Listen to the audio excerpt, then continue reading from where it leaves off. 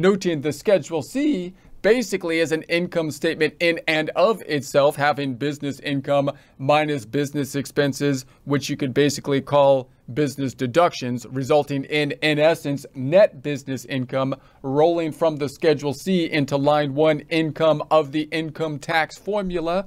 The formula outlining the calculation on the Form 1040, this being the first page of the Form 1040, the Schedule C ultimately rolling into line 8, additional income from Schedule 1. This is the Schedule 1. Additional income and adjustments to income, Part 1, additional income, Schedule C rolling into line 3, business income or loss.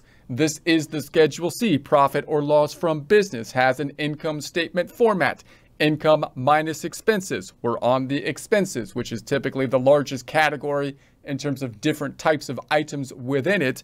Some expenses mean more difficult than others, such as depreciation, where, as we saw in prior presentations, even if we're on a cash-based system, we have to do an accrual type thing because the tax code forces us to do so, which is in alignment with generally accepted accounting principles. The tax code basically borrowing accounting principles in this sense, putting fixed assets on the books as an asset, which is a balance sheet account. This is an income statement. Where's the balance sheet? We don't have one, but there could have depreciation schedules which show us the balance sheet activity of the asset account of the fixed assets and the accumulated depreciation to get to the book value, and allows us the expense calculation on a per year type of basis.